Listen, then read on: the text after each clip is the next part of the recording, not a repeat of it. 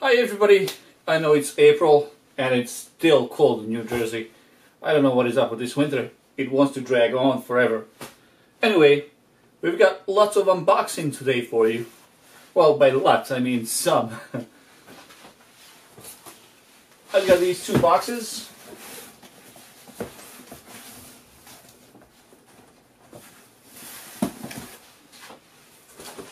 And one more.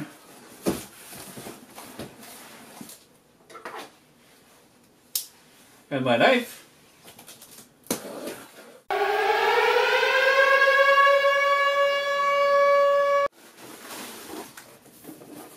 And there it is, folks.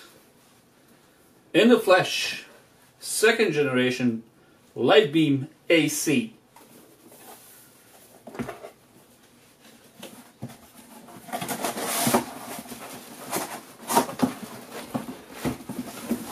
And to solidify this, here's the second one. The same thing, Light Beam AC.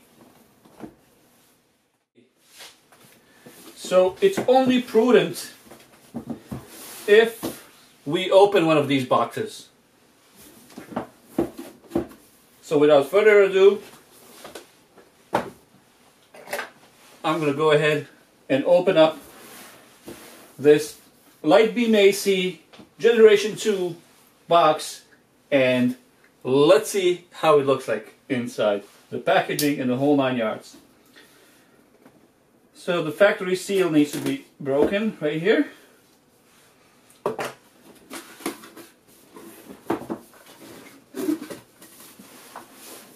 Alright, so it's 5 gigahertz. It's capable of 450 megabits throughput. Second generation. Oh, this packaging seems awfully nice inside. I'm not sure if you can see this, but it is quite something. And start taking pieces out. Here we have one of the mounts for the pole, I suppose.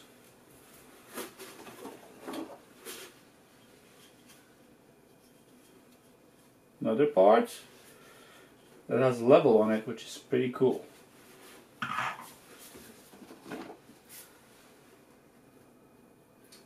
Another piece, which I'm pretty sure goes in here. Yes, it does. It slides ever so barely in, so when this is tied together, this doesn't move. It's like, yeah, this is not going to move anywhere. It's pretty tight fit there. We have some long screws and interesting design. And they're painted white to match, I suppose. We have power. We have PoE adapter. Again, this PoE comes with the mounting itself. There we have it.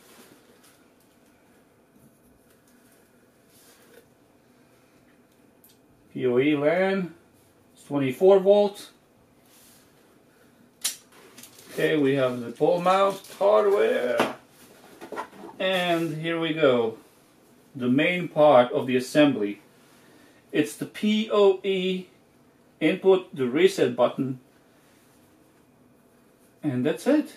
Really, you just apply power to it and it's supposed to come on by itself. Now on the bottom piece, as you can see right here, or should I put it next to my head, it is not huge.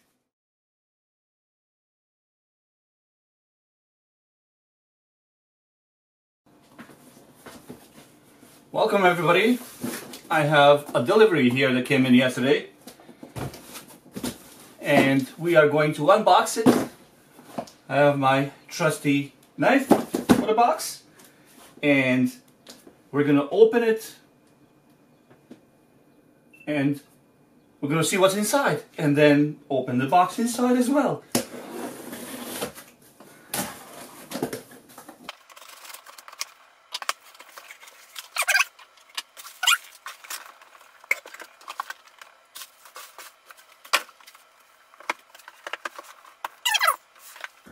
ISO station M5, which is 5 gigahertz and 100 megabits per second capabilities. So it works only in 5 gigahertz range. It is one of the cheapest of their devices, and this is still in beta.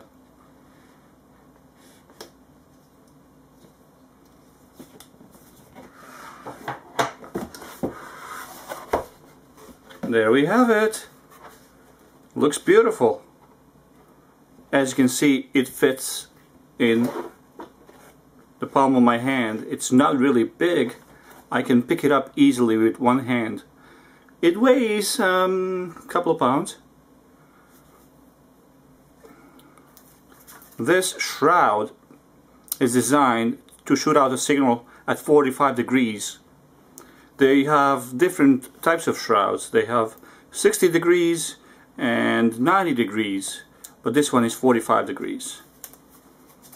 Okay, so let's try to take the shroud off, and it comes off really easy. I have to say it feels really good in the hand. It's well built. Okay, that's how it looks inside. See the rubber piece for the cable? Nicely done. PoE port. This foam comes off.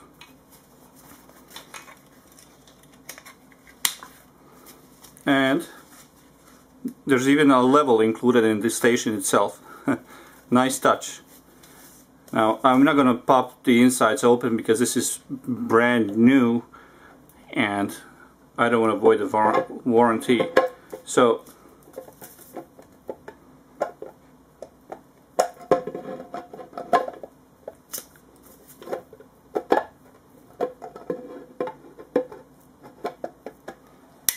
there we go. It clicks in nicely. What else is in the box? It is the guide, nicely presented and done. Folds nicely. We have a power cord naturally, a PoE injector. I believe this is 24 volt.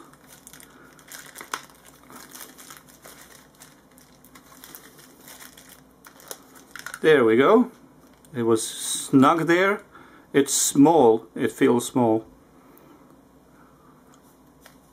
The LED indicator, I guess. So let's read what it says. 24 volt, 1.3 amps. Okay. Oh, it says 24 volt right there. I am not sure if this has PoE pass-through or not. I will have to check the website for that.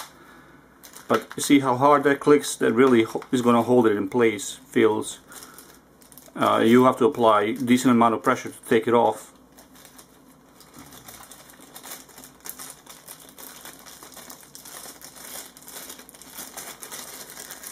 No, actually no. I remember I just saw one port on this thing, so there's no PoE pass-through. That's for sure. Okay, so we show that, and we have bracket for the pole mount. That's it. That's all there is in the box, really. It is simple. It is to the point. It is the ISO station M5, and if you live in an area where you have shoddy signal and you can't get anything better because your ISPs are trying to milk you dry and they don't care about you, these things, I know people who have used them over water for, you know how small they are? Well, people have actually done like 20-mile runs with these things, although signal quality degrades heavily at that distance. I mean, this is not designed for 20 miles, but it can be connected. And they're so cheap. I'm not even going to tell you how much I paid, considering what they are and how far of a distance you can connect these at. And they run on new Air OS 8 because these are new devices, AC device version, second version, that are still in beta. If you go to Ubiquity site, which we will do, we can look at the specs of this and see more about the product itself. But this is ISO station M5 from Ubiquity. And in a second I will show you the ISO Station AC boxes that I've got. So I've got my supply ready for those that need work here in Northeast. So if you need a wireless bridge setup, let me know, and I will be happy to help you out.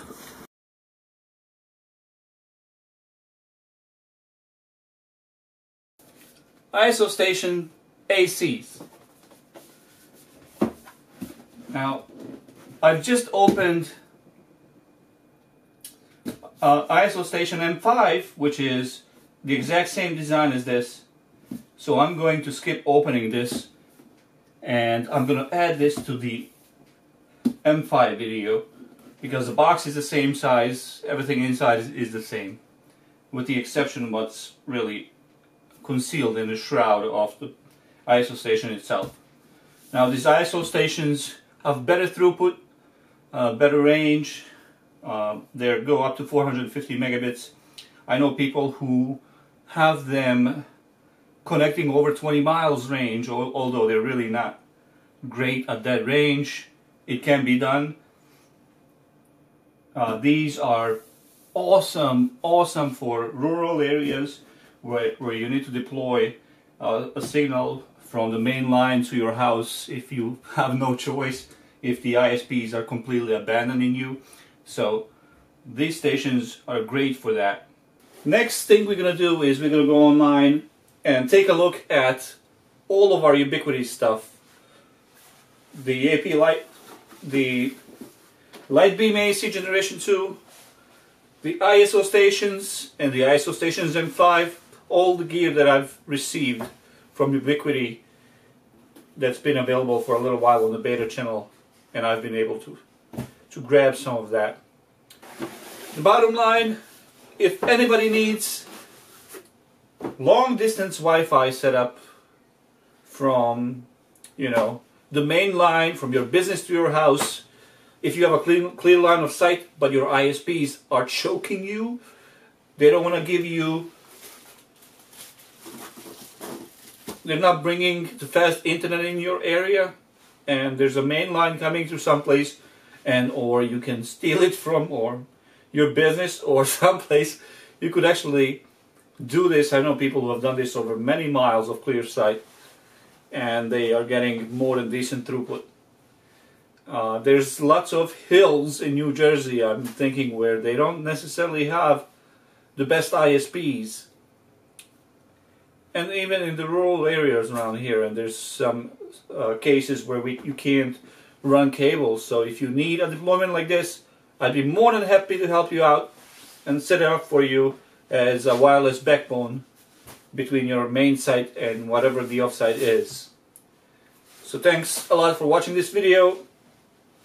I'll pack this back up and we'll take a look at the Ubiquity itself on the site.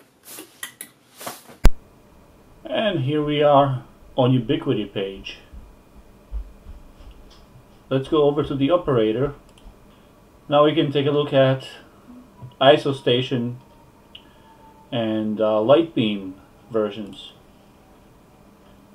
What strikes me about these ISO stations is their modular design, is that you can deploy 90 degrees, 60 degrees, and 45 degrees, and 30 degrees versions of the stations themselves. Okay, the beam performance is self-explanatory. They've designed it depending on the angle that they send the beam out. And these can be deployed in several different ways. Most likely these will be used either point-to-point or point-to-multipoint. These are really primarily for Wisps, and then for anybody who really needs them. Because you can serve a large customer base with, you know, these tiny devices. They're actually quite amazing. And there's a lot of talk about their new AirOS software that's out at the same time that these came out, and it's available now on Android and iOS. Let me just take a quick peek at the other product, that we have, and that is the Lite beam AC. I have to say the pricing was amazing on the beta channel, and really, really hard to beat that. Okay, so we have a new Aero S8 air view, like we said. These are high gain directional 2x2.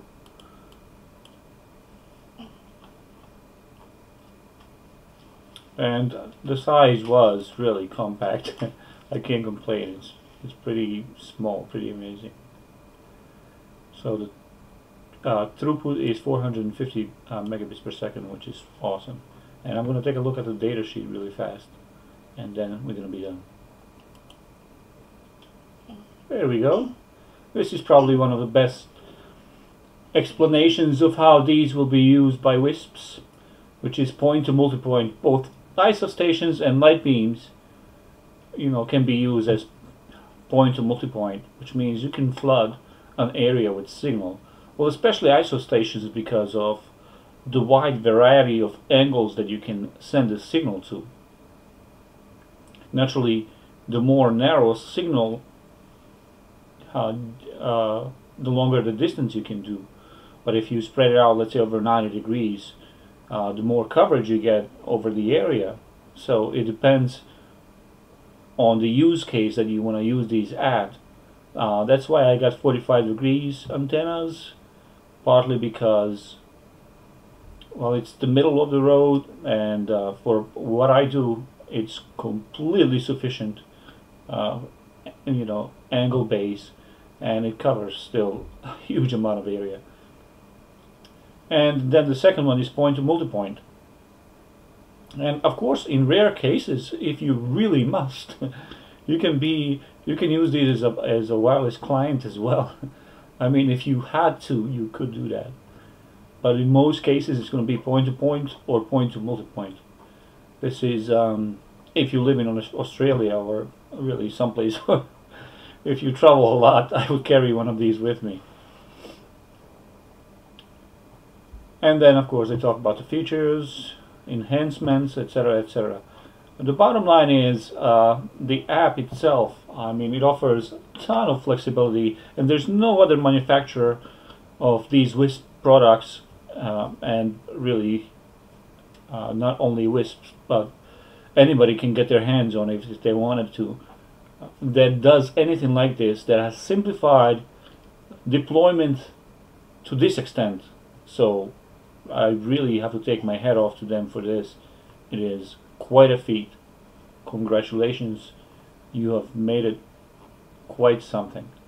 Long story short, this second generation promises to be quite something, increasing performance by a wide margin for a fraction of the cost of the previous generation. So thank you, Ubiquity, for this amazing opportunity, and I'm happy that I was able to get my hands on ISO stations and light beam ACs. And thank you guys for looking at this with me, and if you know anybody in New Jersey that needs these, let me know. Have a great day. Bye.